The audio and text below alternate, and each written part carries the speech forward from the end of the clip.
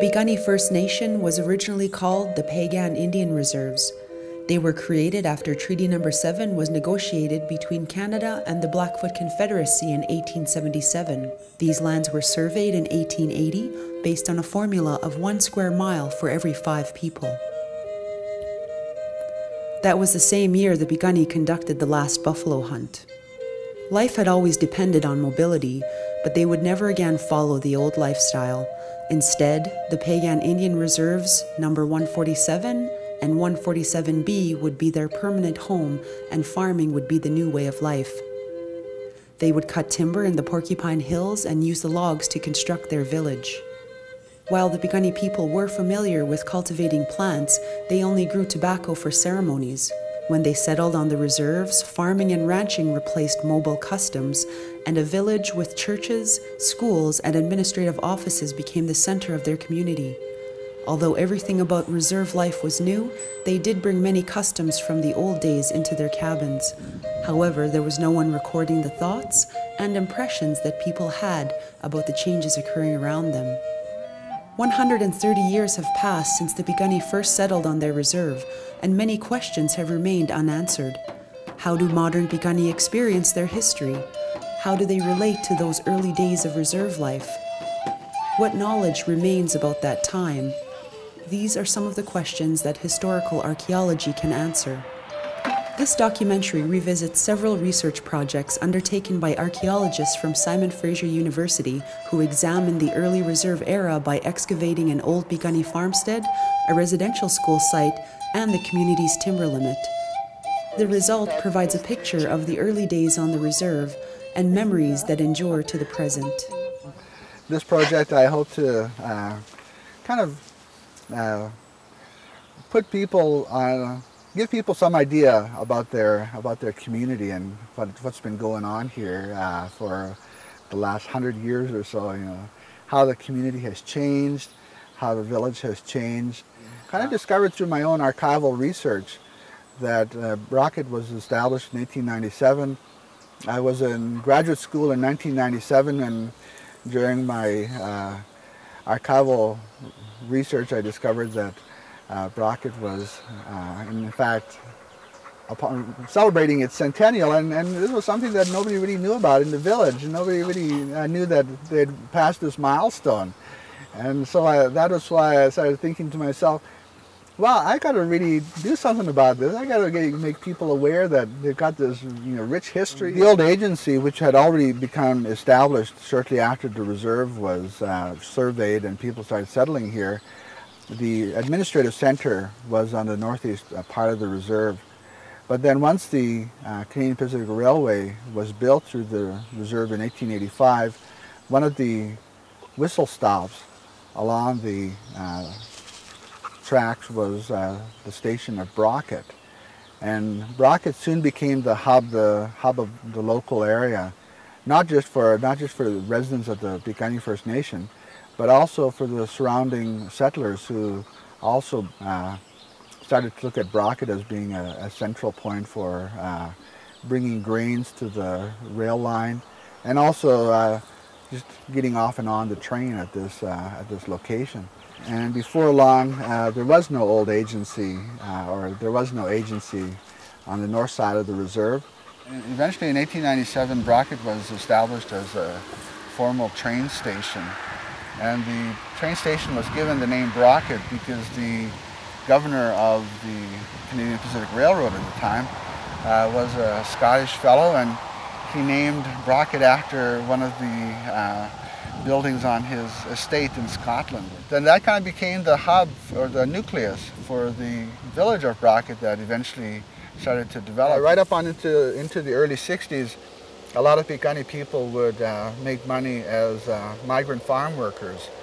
And so they would leave Piikani in the summertime, travel into British Columbia and Washington State to pick fruit. I recall when I was a real young fellow, several of my playmates at school would suddenly disappear at the end of the school year. And I wouldn't see them again for the whole summer. And then when I did meet them again in the fall time, they'd be telling me stories about going out to Wenatchee, Washington, or Creston, BC to pick apples, and this was a real big adventure for them. And a lot of them came back, they spent about, you know, month up in Walla Walla and places like this. And then they made their round trip back to through Calgary Stampede. But everybody looked forward to doing that, and that's how independent people were. You know, they didn't rely on social assistance. There was nothing at the time, and you know, they went out and made their money.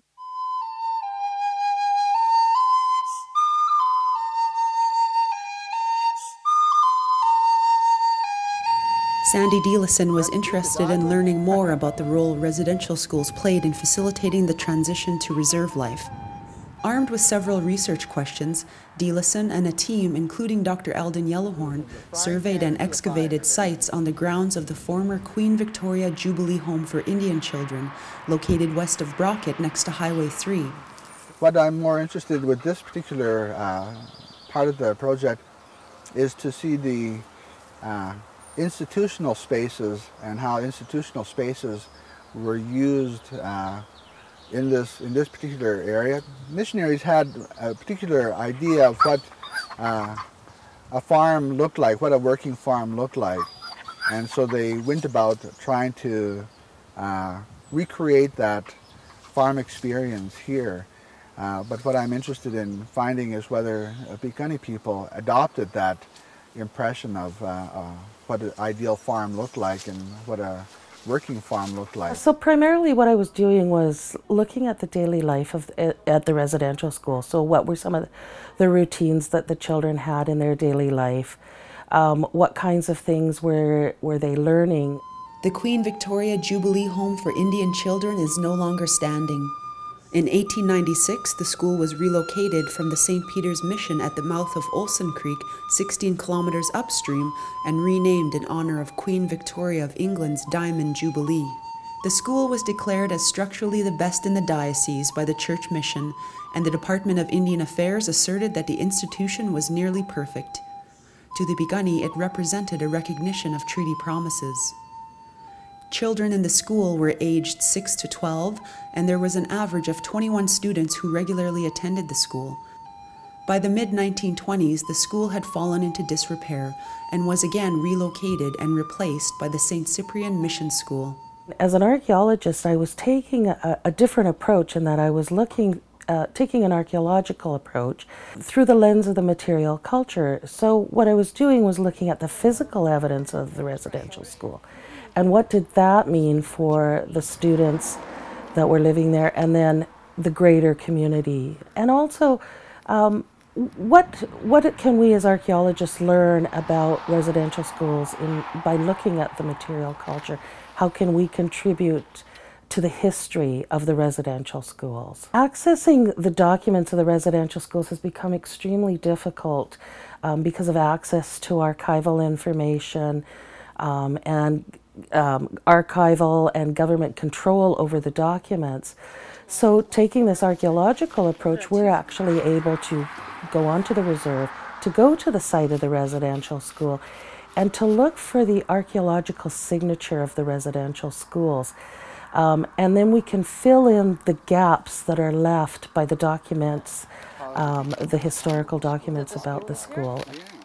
In order to ensure that I also had a First Nations perspective, it was important for me to hear what Aboriginal people had to say about their experience at residential schools firsthand. I attended a number of Truth and Reconciliation Commission hearings in which people were able to provide testimony about their experiences in sort of open circle groups that were generally open to everyone to share and to listen. The school operated pretty much on a plan of the children having some classroom activity time where they would learn sort of rudimentary reading and writing skills.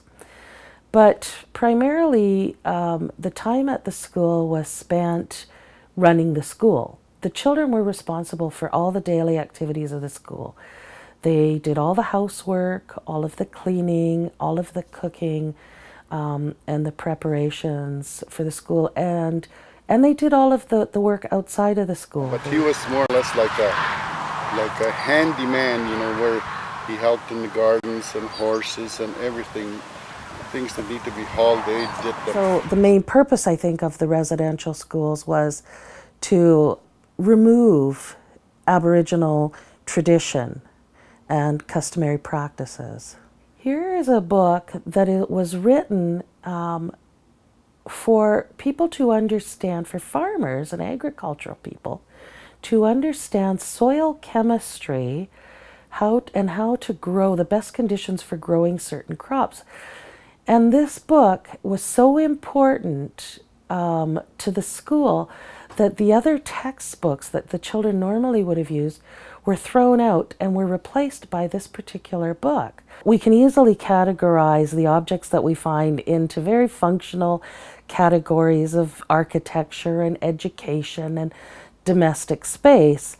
But when we examine them closer and look at the artifacts and consider what our oral testimonies have told us, what people's experiences have told us about residential schools, they no longer become that simplistic. And then, in fact, the objects take on new meaning.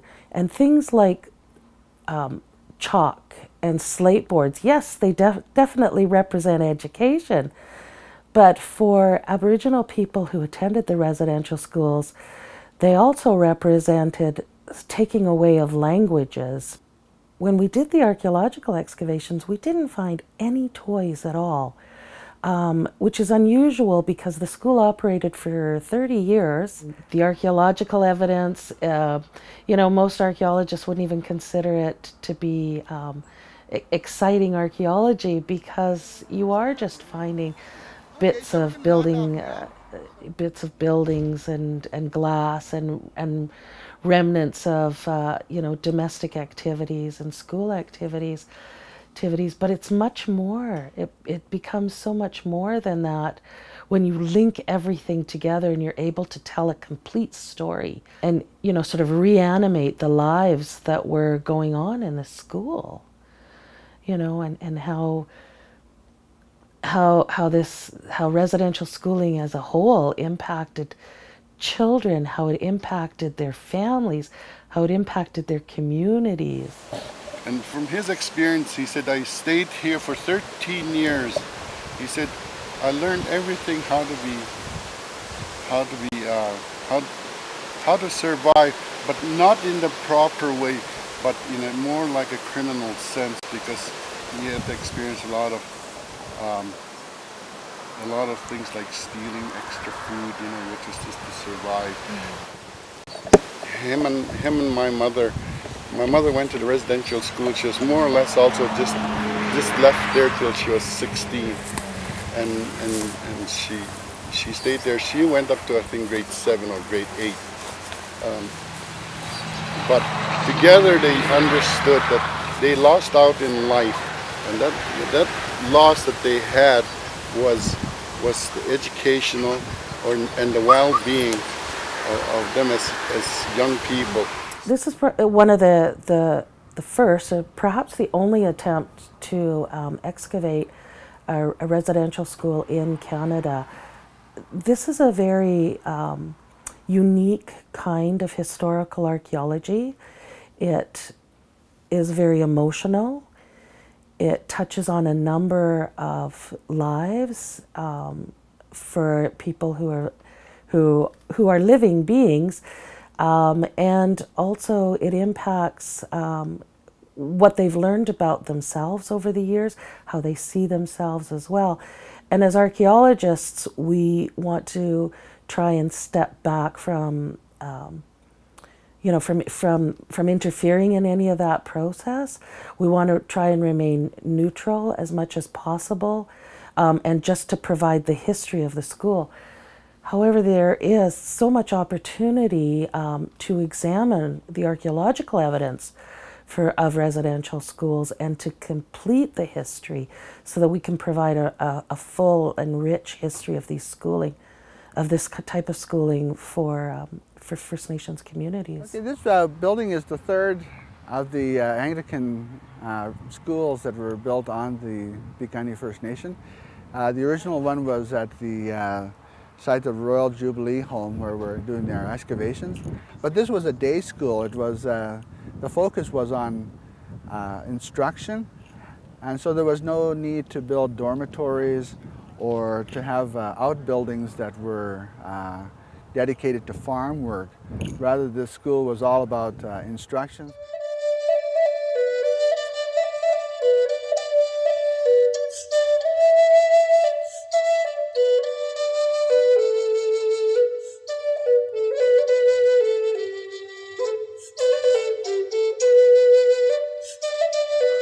Piikani people had been a mobile culture in the old days, and changing to a kind of culture where they're living on homesteads and farmsteads. I was interested in their use of space. How does the allocation of space and domestic spaces around their homesteads and farmsteads correlate with or parallel the old teepee days? My research was examining the Piikani during that transition period after the bison had gone extinct, when they were forced to make a shift, because that's something that's not recorded in the ethnographies. When the ethnographers were going out in the late 19th and early 20th centuries, they weren't interested in how Indians were living at that time. There's been very little archaeological exploration of reserves and of the culture shifts that occurred on the reserves. And it was my impression from reading through the ethnographic record and even just talking to different Piikani people, that there really wasn't, it wasn't an era that they themselves talked a lot about. They seemed to refer a lot to the ethnographic era when talking about identity. But it seems to me that this early reserve era is part of the modern Piikani identity, because it's their ancestors, ancestors of those living today, were forced to make these shifts in a very quick order, and I was hopeful that this would be of interest to them, that they'd be interested in this part of their history that they didn't seem to be talking much about. There was this notion in the 19th century that civilized people farm. There's a very strong linkage in the ideology between European civilization and farming, and so it was thought if the Blackfoot were converted into farmers, that this would be a step along the way toward a European style of civilization. Where the Piikani homeland is not really suitable for agriculture pursuits. By the 1870s and 1880s, the region got drier, and so crops weren't doing as well. And in fact, a lot of settlers in that region left the area for that very reason. They couldn't make a go of it agriculturally.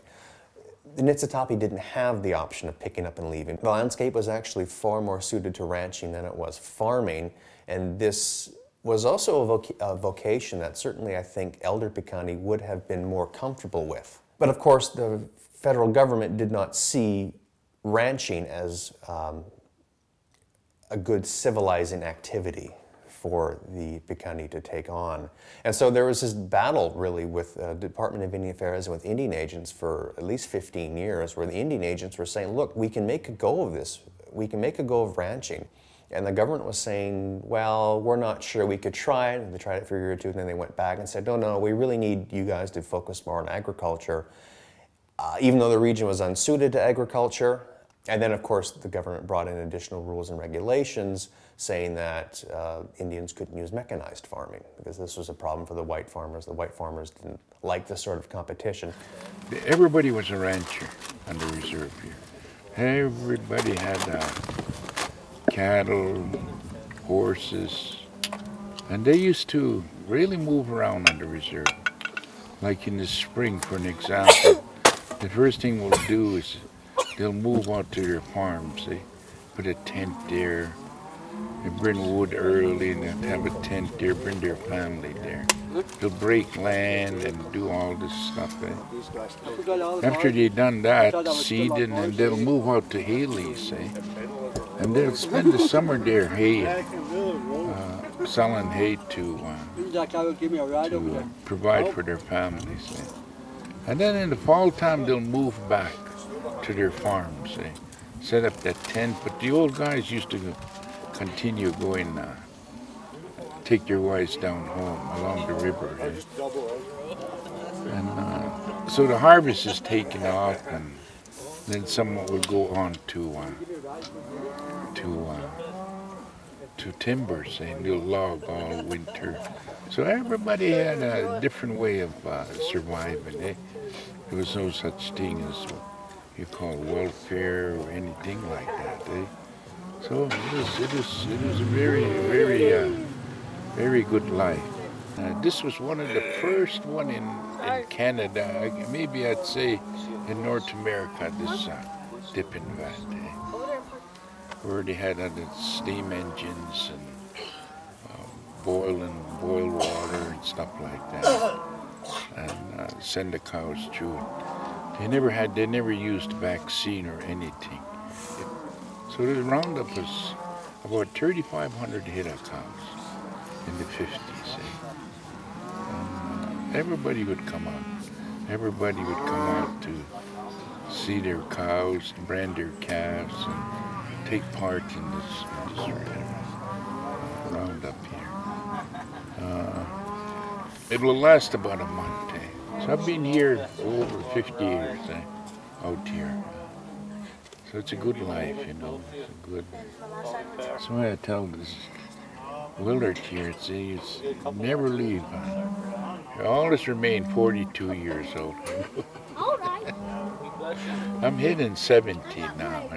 One of the questions I wanted to explore, I wanted to answer, was what elements of the ethnographic teepee life persisted once Piikani people adopted this alien vernacular housing. We had Dr. Eldon Yellowhorn, he had two older brothers who had lived in this one site as children. And so this seemed like a fantastic opportunity to explore this. The basic floor, the cabin was long since gone. The floorboards were still intact, and we had the remembrances of where things were in the cabin. Some of the earliest cabins, they didn't have a cement foundation. They just had a dirt floor. Government agents didn't like this. This was seen as a sign of an unclean home, and a civilized home should have a cement foundation with joists on top of it and then a wooden floor. So the earliest houses were these small cabins. By about the turn of the 20th century, you start seeing some Piikani people actually building these frame houses that have multiple rooms within them. Once Piikani adopted these cabins, if they were single-room cabins with no internal partitions, they seem to have been continuing to use the space within them as they would within a teepee. Once you have multi-frame houses, you begin to get, you begin to lose a bit of that communal lifestyle. The Yellowhorn homestead is located down in the Old Man River Valley, which has since time immemorial been a wintering ground for Piikani people. For generations, they had lived in round grass-style teepees, and space within those teepees was divided up into male and female areas, into private and public spaces, as well as ritual and non-ritual areas. Once you had the doorway and the hearth fixed in place, all other social activity occurred within the home in relation to those areas. So if you walked in the teepee door, immediately to the left would have been what was considered the woman's area in the home. That was where some of the food preparation would be done. That's where the firewood would be stored. And what we see in the Yellowhorn homestead is that this pattern continued. We know that the firewood was stored immediately to the left of the door. And we know that the kitchen was built there. And so that aspect would have actually reinforced continuity from the pre-reserve era. Opposite the door behind the hearth would be where a lot of the ceremonial regalia would be stored. That would be considered a sacred area of the teepee. And again, we see in the Yellowhorn homestead that Thomas Yellowhorn, who was an active ritualist in some of the Blackfoot societies, was storing his ceremonial regalia within steamer trunks along that north wall opposite the door. The One Owl site was very useful in terms of trying to imagine what the Yellowhorn site would have looked like. Certainly the construction techniques would have been very similar. They were almost the same size. And that cabin was actually still standing, which allowed us to get at some construction details. For instance, we know empirically from observing the chimney hole that the stove was in the center of that house. To me, what the archaeological assemblage, in conjunction with the oral testimony from Joe and Romeo, tell us was that Piikani were actively recontextualizing their lifestyles. They were adopting this new material culture, but I don't think that simply means assimilation. The Piikani were actively adopting elements that they saw as useful to their lifestyle, things that they wanted.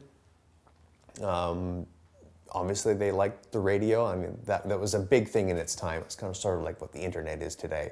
This was radio, and it allowed you to tune in to different places and hear new things that you may not have had any access to before. And I think that's a very human thing.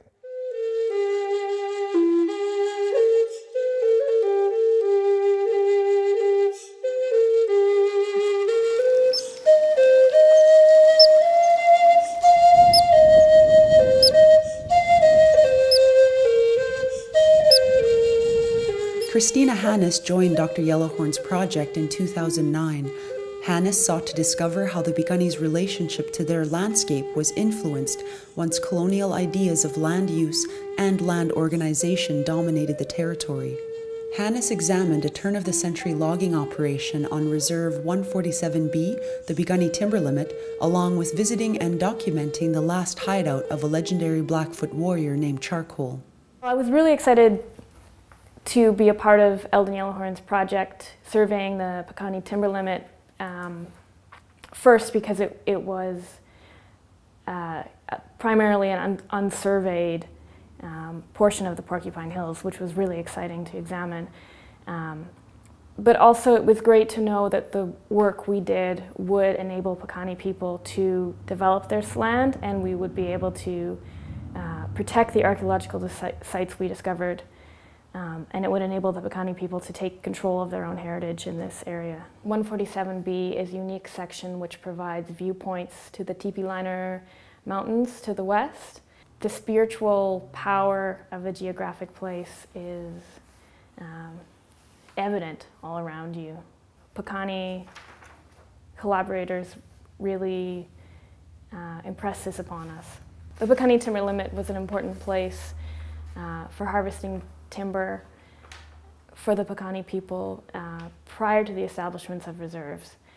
And some of those uses continued into the modern era, including teepee poles for travois, and also as a special gathering place for certain plants and animals that were not available in the rest of the Piikani territory. Prior to the colonial era, Piikani people traveled over their landscape, over the trails which had been frequented by their ancestors.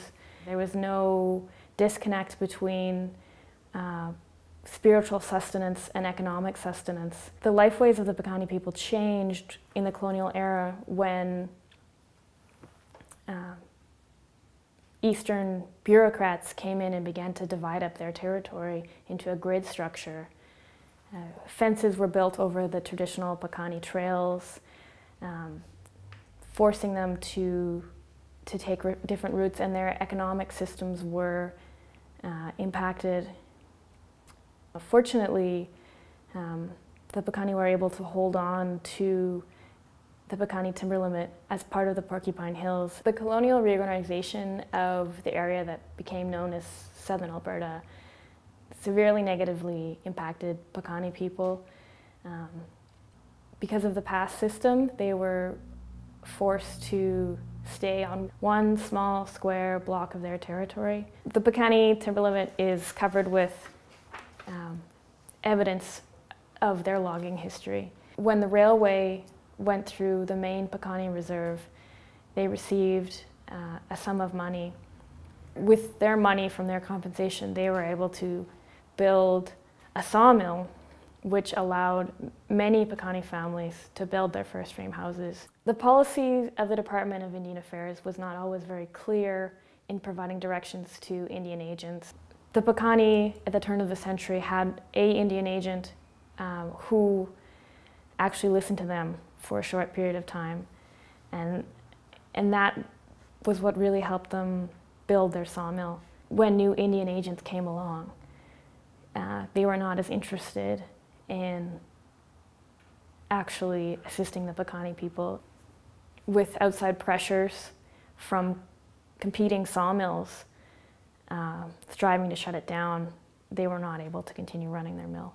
If you judge the successfulness of the mill by the number of houses the Piikani people were able to build during that time period, it was quite a successful mill. The Piikani set up their own sawmill during a time period when they were still very much in control of their own destiny. And as bureaucratic forces moved into control more and more of their lives, they were less able to control their own economic futures. In some ways, the case of the Piikani sawmill demonstrates this. They were able to control their own economic futures by demanding their compensation for their land. Many of the workers who worked in their own communally run sawmill eventually turned to wage labor in other logging camps around Alberta. The story of charcoal is an act of the colonial government asserting control over Piikani people, and the different ways the story is told really highlight the different understandings of that transition and what it meant. Visiting the archaeological sites associated with these famous narratives, like the narrative of charcoal, really adds a lot to the experience of the past. It adds a physical realm to his story. Providing the GPS coordinates of the site we found in our survey work to the Piikani Nation will help them protect the site. And it will also help Piikani community members, I hope, to be able to visit the site. Eagle traps that have been previously recorded in Alberta are fairly ambiguous. And many of the eagle traps that are recorded, archaeologists have suggested that it may be an eagle trap and it may be something else entirely. The benefit of the eagle trap that we were able to locate in the Porcupine Hills on Piikani Timber Limit 147B is that we believe that it was used into the historic period, maybe, possibly even as late as the 1950s. It may be one of the last eagle traps that was in use in Alberta in that time period. The area allowed Piikani people to perform this activity, whereas elsewhere they would have been forbidden from doing so because it's a spiritual activity and that was not encouraged. It wasn't until near the end of the project that I finally realized what I'd been learning about.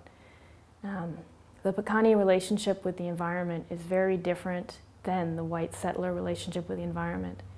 And you can read about it all you want, but it takes someone to actually show you to really understand. We have such beautiful land in our, on our reserve here. For instance, look at that buffalo jump up there, and these rocks where our ancestors used to live at one time. If you go there, you still see the teepee rings and where they camped, and the rocks where they built to hide behind when the buffalo were coming. You still see that, and those things are, I guess, still alive, and they'll always be. Like myself and anybody else on the reserve, we treat those places like special places, and we're just lucky to have them. In the early reserve era, the Piikani people's worldview was influenced by colonial forces, but not in the way the federal government had hoped. The people appropriated what they saw would fit into their lifestyles at the time. Items to make life easier and simple pleasures that assisted in easing the hardships of the era. But all of this foreign material culture was adopted and adapted into an existing cultural framework that has stood the test of time, since time immemorial.